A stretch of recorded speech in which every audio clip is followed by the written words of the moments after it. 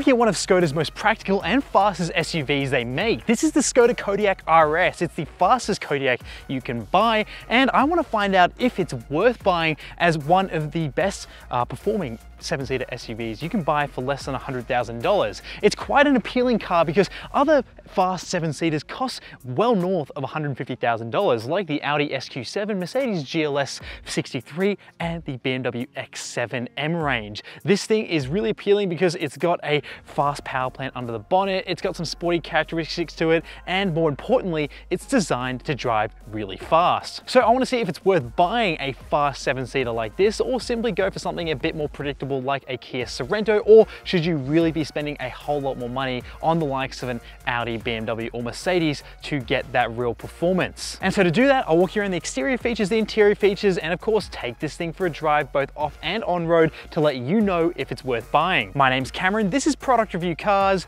Let's get into our first Skoda review. Now the Skoda Kodiaq RS is priced from $74,990 drive away, and that's quite an appealing price because it's a real middle range between some more affordable seven-seaters that don't really have the performance or luxury features this have, and obviously all the way up to those really fast guys like the Audi SQ7. Now what are you getting when you get an RS? Well, you're getting a more aggressive exterior, and that includes blacked out appearances like a blacked out grille. You have some more blacked out accents down below, and as we move along the car, you'll see the rest of those. You'll also see these blacked out mirror caps as well. Now I really like the RS badge just neatly put here on display, and the grille and actual bonnet design is very aggressive on this car. The light design here is fantastic. It's all LEDs, so LED daytime running lights and LED headlamps, and I also like these separate headlamps down below. The split look is quite cool. So along the side of the Kodiaq, first of all, let's talk about the design. Look how square this thing is. I love the wheel arches. They're nice and boxy, and this really does have a nice traditional SUV look, which I like quite a lot, and it's not going for that coupe look to sacrifice any practicality there.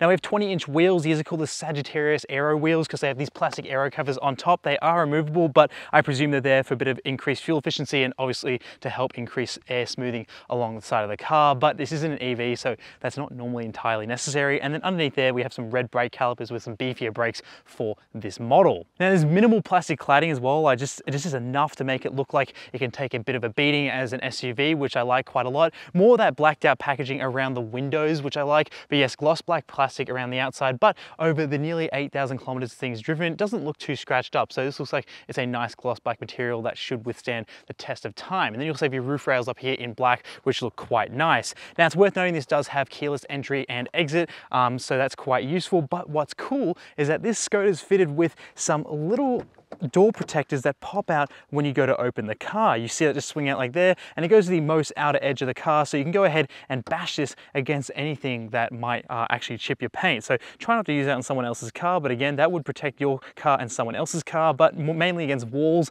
You don't have children or yourself accidentally just throwing this open and then chipping the paint. And then when you close the door, it tucks away like that. Now it's also worth mentioning that in the door here, you do have an umbrella. It's a Skoda branded umbrella, nice and small, actually a nice quality umbrella as well. And then you can just pull that in and out and chuck it in this little door pocket when you need it. And in Sydney, that's been pretty useful so far. And we also have those door protectors here on the rear doors as well. They're nice and large, so they're not gonna really miss out on any sections of paint, so you won't have any chipped doors, hopefully, when you're driving around in this thing. Now the back of the Skoda Kodiaq gets a black rear spoiler. You also have your rear wiper here in the middle of the window. You have blacked out badging, and also I do like how Skoda is stamped across the back here. You have VRS, and everyone knows this is all-wheel drive by the 4x4 symbol there. There's a rear reflector strip that runs all the way across the back here, which, yeah, I think is a little bit questionable in terms of design, but I know it's there for safety. And then you also have these rear LED lights, which are fantastic. They're nice and bright, and they're rolling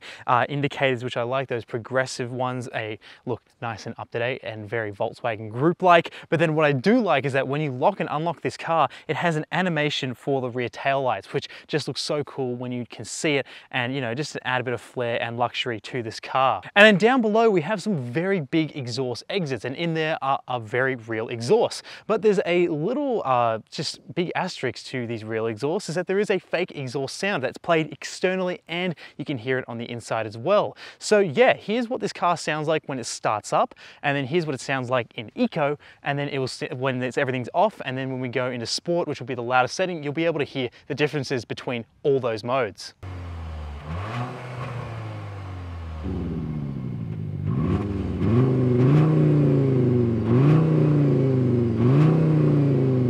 Now, probably the reason why you're looking at buying a Skoda Kodiaq is because of the boot space. So to open this, you have a button on the back, on the inside, or the key, which is very traditional for an automatic boot like this. And I like how quick it operates too. It's also height adjustable, so you don't have to smack the top of your garage. Now in the back here, we have a smaller amount of space because all the seats are up, but there still is quite a nice amount of width you have here and still quite an amount of height. So you can put probably like 1.5 golf bags, maybe 2 if you're good, across the side here. Now what's interesting is that the Skoda Kodiaq came with a little Skoda blanket here, which is just nice to have, and you can chuck that on the side. And then what's great as well is below this floor here, we actually have a few compartments either side which access smaller little pockets, but then that all joins up for one giant underfloor storage compartment here. And that also shows you where your spare tire and everything you need to change one also under there as well. And it's a great place to store your cargo cover if you don't want that. Now to fold down the third row, there's some pull tabs here and you just throw them forward. And I did find they sort of snagged on the seats in front just a tiny bit, even in the most upright position, but nonetheless, they're easy enough to push down and they create a nice flat load space. But there is a tiny little lip here, but it's nice and covered up from a bit of carpet trim, so nothing really should be falling down in between there. But what I would suggest using is the included cargo net here, because you need to hold this stuff down when you want to use this thing as a Kodiaq RS, because through corners, everything will fly around in the back here, because I definitely experienced that on the way up here. Now the door feel of this car feels quite nice, but that door handle feel just feels a little flimsy at times. But once we step in here, it feels like a very premium product. I really like spending a lot of time inside the Kodiaq, and I've been using it as my daily driver for the past week, and it's been very interesting to use. In terms of this being my first experience with the brand, I've just really enjoyed exploring and learning everything about this car. What I've come to the realization though is that yes, this does feel towards the more entry level of the Volkswagen Group product range. So like stuff like this material up here on the doors, some of the materials around the climate controls and the climate controls themselves, and down towards the lower the door. Yeah, there's some more harsh feeling materials, like this fake carbon fiber looks good but feels just a little plasticky to touch, and then this quilted pattern on the door just feels a little shallow and not very padded. But then aside from that, we have some nice materials like plenty of stitching, some rich leather here on the steering wheel and on the seats, and I do like the stitching and the actual construction of these bucket seats as well. And then in terms of the electronics, everything works really nice, so the center screen is seamless as well as the display in front of me. So yeah, overall quality, yeah, it definitely feels like, you know, if you stepped up into an Audi or something more expensive than this, yeah, it would feel like you would hopefully get nice materials. But here, I feel like for the price you're paying, it's pretty well done. Now, there's also plenty of storage here in the center cubby, actually plenty of places to hide keys and all that sort of stuff, but it's actually not a cubby, it's just more of like a pit or like an open box, because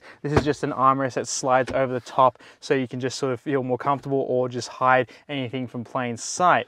And then also there's this little platform here which you can pull out, and then when you do pull that out, it's double-sided. So one side's got cup holders and a place to hold your 12-volt little plug here if you're flying around the cabin like that in here, and you can also put your key and some coins. But then when you don't want to use that, you can flip it upside down and it creates like a nice little tray table space, or you can just take it out all together.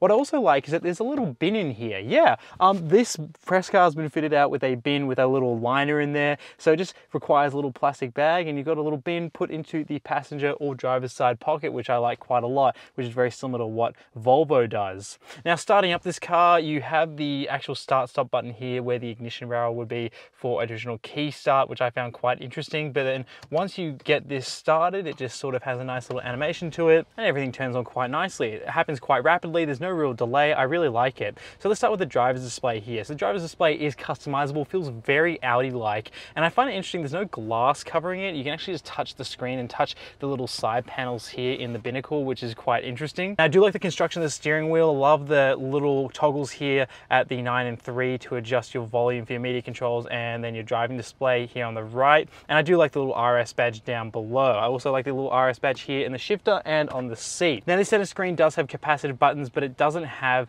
a actual feedback to it. So they're just flat buttons that sort of, you know, you can use to control the volume and turn the screen on and off and head to the menu. But what's cool is that when you go to the actual home of the infotainment here, you can do a little hand gesture. So you can wave your hand in front, and we should be able to.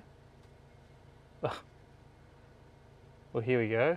Should be able to wave your hand in front and it will slide between menus, which is kind of cool. But I haven't really found anything else apart from doing that that's entirely useful. You can't really adjust the volume or anything like that with that gesture control. You just be able to swipe your hand across, which, yeah, it's sort of useful, but not really. The main features in here is that you have navigation, you have wireless Apple CarPlay, you also have all your car controls in here as well. You have a nice amount of adjustability for these Canton speakers through an equalizer, which is quite good. It's a bit more complex than a basic equalizer.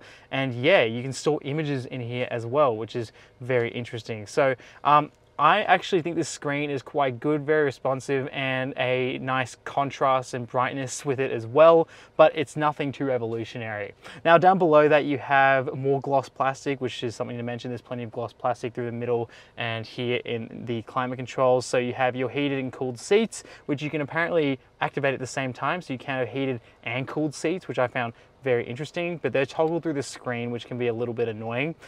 You've also got your tiny little displays to tell you what temperature you've got. And then, yeah, I didn't really like the feel of these climate controls here. They just feel a little bit cheap and nasty compared to the Mazdas that I've just stepped out of. So yeah, that's just something to note there. You have your major buttons down below. So we do have autonomous parking, which is quite cool at your fingertips. I have tried using that and I did find it a little bit hairy to use because it's quite quick, and I just was worried about it knocking a wheel on the curb because it gets very close to that. But nonetheless, it's still very useful to have and really quick to react. And then we have a wireless charging pad, 2 USB ports, and yes, a 12-volt socket. Now we've also got our drive modes, off-road modes, and our electronic handbrake down in the middle. And also what's cool is there's a little USB-C port up near the actual rear vision mirror here. And I just assume that's for your dash cam, so you don't have to wire a wire all the way through to power them down with these two ones here. So you have another USB-C port up top, which is very useful. So look, it's a very thoughtful interior. It's not going to have the best materials available, but you're getting a really nice mix of sort of a sporty interior with this red stitching, obviously seats, and also a very practical interior with every feature you might need in a modern day family car. Now I like how wide the doors are to get in the second row here in the Kodiaq, and once you jump in, you're pretty comfortable. There's not a super amount of cushioning in the back, so they feel a little bit stiff, but I do like the finishing back here. We have plenty of quilted stitching here as well, and I do like the faux carbon fiber effect through the edges of the seat like we get on the front, so you're not missing out by being in the back seats. You also have rear-heated seats as well for the outer two seats, and you do have your own climate controls in the back, so we have a tri-zone climate control setup, which is very useful. We have some seat pockets in front of us, very basic, easy to use. Nice generous door bins, which are also felt lined, so they feel nice. Once you close this door here, we have more of that quilted material here on the side and some more faux carbon fiber. Now what's cool is that at night there is plenty of blue illumination through here, and especially along here on the doors. And then we have a little blind here, which has one of the easiest mechanisms to connect up top compared to the hook system that we've seen on some other cars. So I really like that system here, and you can get a nice relaxed seating position in the back. Now what's cool is that we can take advantage of this giant glass panoramic roof, and yes, it does split open for the front occupants, but not for the back. And then we do have a blind that can close all that. Now if you feel sick of sitting upright and you want to really play havoc on the third row, you can relax your seat into a more reclined position, and underneath the seats here we have little footrests. That's what these are. So you can either spin them this way or that way, and you can actually just raise your toes up just the tiniest bit. And I can tell you what, it actually makes all the difference, to be honest. And I much prefer to have this than none at all. And it's really quite nice and just adds to the backseat experience, especially for taller occupants, to really feel like you can stretch out. Now behind me in my seating position, I have plenty of knee room, plenty of feet room, and plenty of headroom. So the Skoda Kodiaq RS has really generous back seats. Now there is a pretty sizable exhaust and transmission tunnel, so for the middle seat here I do have plenty of bum space because they're nice and wide seats, so the middle seat is quite good. And also if the passenger seat wanted to be a bit more generous and push the seat forwards, I'd get a nice amount of knee room as well, but I am playing footsies with the outer two passengers. And then here in the center armrest, I had plenty of complaints that these cup holders were way too small, which they sort of are. There's like a weird small one in the middle, so I'm guessing they know that kids here in Australia, or you know, kids in the back might get baby chinos or something smaller that needs to sit in that smaller cup holder, but from feedback I've gotten in the back seats, yeah, we need bigger cup holders back here, but we do have a nice plush wide center armrest if you're just carrying 4 people. So yeah, it's a very nice middle seat, but there's an extra row to explore because that's why you're looking at getting a Skoda Kodiaq instead of any other SUV. Oh, but it is quickly worth noting here in the back seats that the headrests here have these little fangs that come out.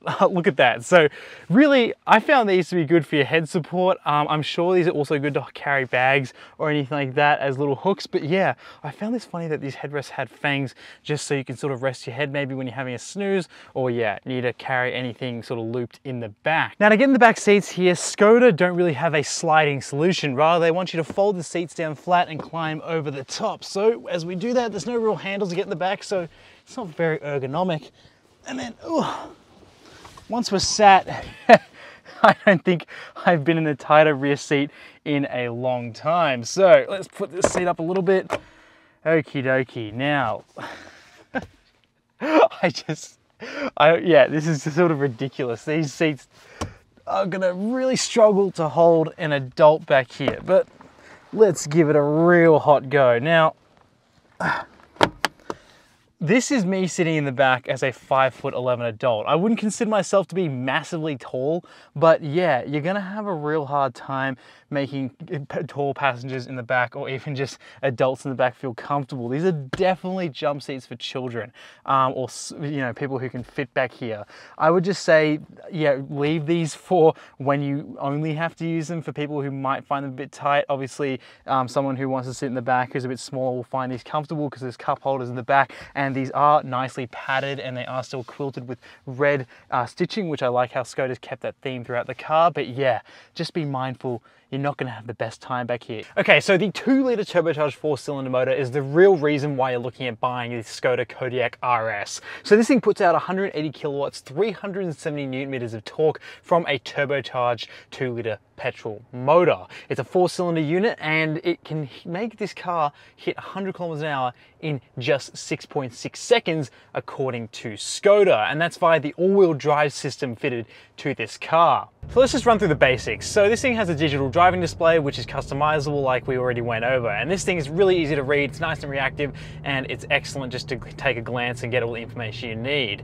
Now, there's no heads-up display, so I wish that's something that this car came with because I think that'd be quite useful, but nonetheless, it's still very useful to use the screen in front of me.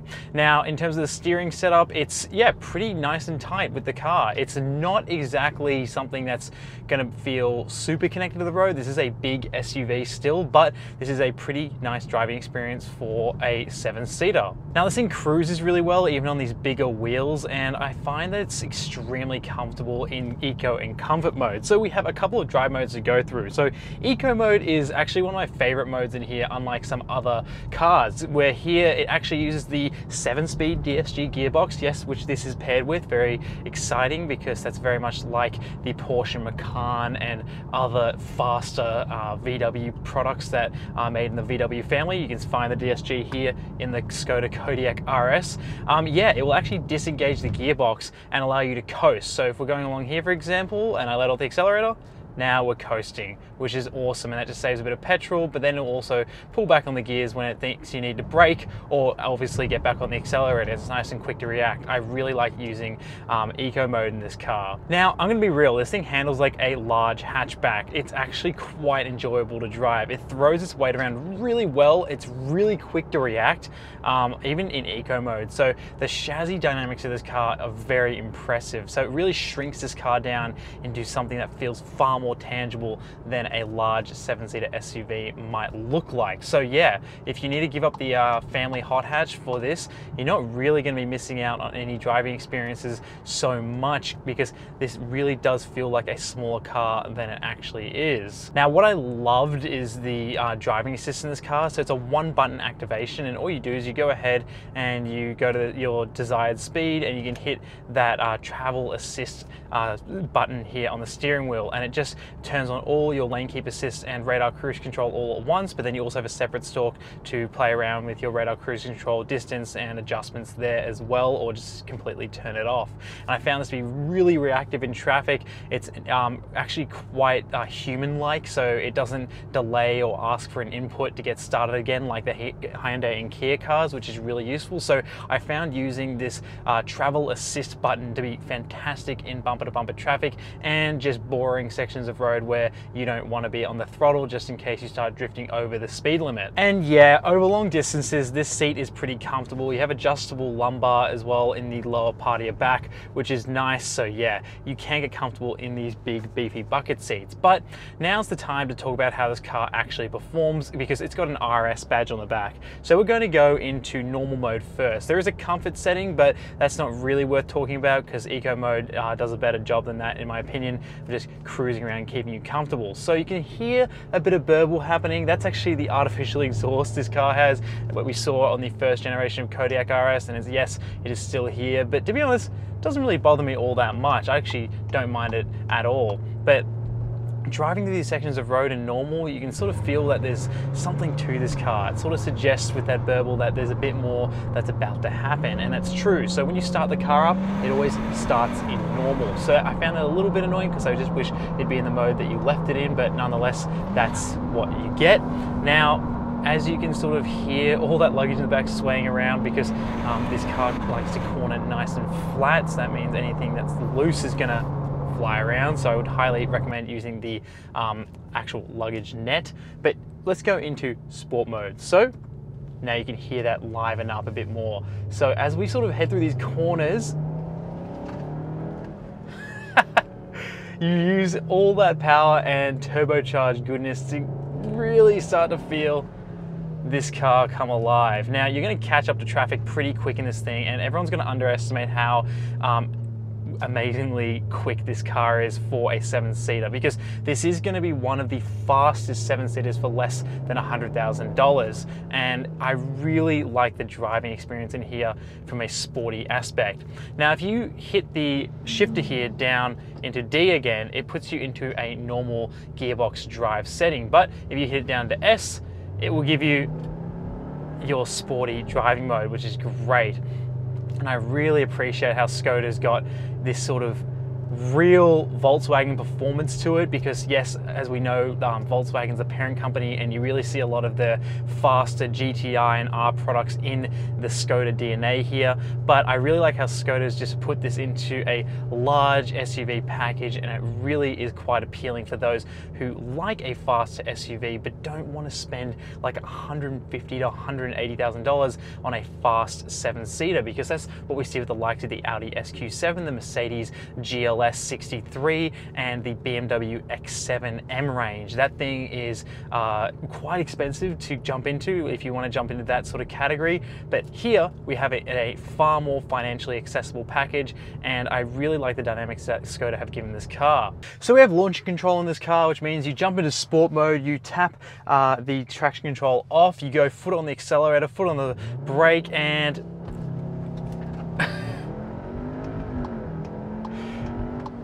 you have a rapid car. That is so much fun. Now this does have an off-road mode, so that's what we're going to quickly test now. So as we jump off-road again, we're going to jump into off-road mode. That just quickly throws up some off-road little visuals here in the center gauge cluster, and that's all we have to do. So this is just practicing a bit of overlanding here, because these wheels on this car and the extra body kit really suggest that this car isn't meant for hardcore off-roading. This is just meant to be the car like the Mazda CX-5, that when you find a dirt road, you're not worried about jumping off the beaten path, because you can really make the most of that all-wheel drive system.